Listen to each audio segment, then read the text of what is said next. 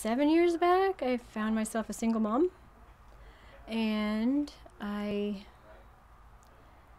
lived in my van for a while. We basically couldn't go to our house, and I had to find a job and a place to live.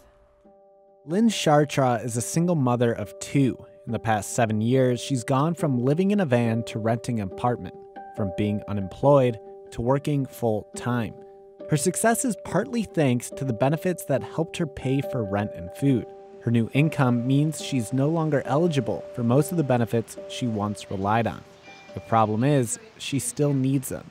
This dilemma is called the benefits cliff. What it means for Lynne is that even with a full-time job, at the end of the month, she's still struggling. Here's how this is possible. Let's compare Lynne's monthly net income at 2 stages.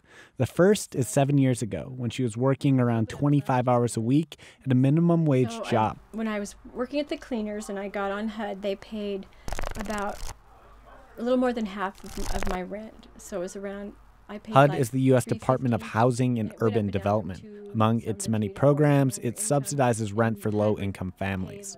And I was getting about around $500 in food stamps. It went up a little bit. At that time, the total benefits she received was around $856 a month. This, plus her income, is a rough estimate of the amount she relied on. Let's call it her monthly total. I liked working there. It was a good job and everything, but it's like I knew if I stayed there a year from now, I'd be exactly where I am. And I needed to do something to be better. So I thought, I need to go to school. But Lynne studied to become a health technician. She lived off financial aid for 2 years as she finished her degree. Lynne started working at St. Charles Heart and Lung Specialists a year ago. And so then as soon as I got like a couple paychecks so I knew what to report, then I gave that to food stamps and HUD, and that dropped my food stamps to 0. And my rent went up $550.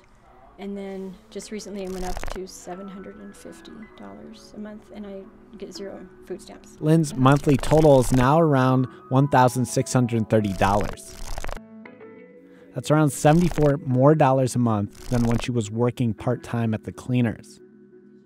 This is at a time when she's making more money an hour than she's ever made in her life.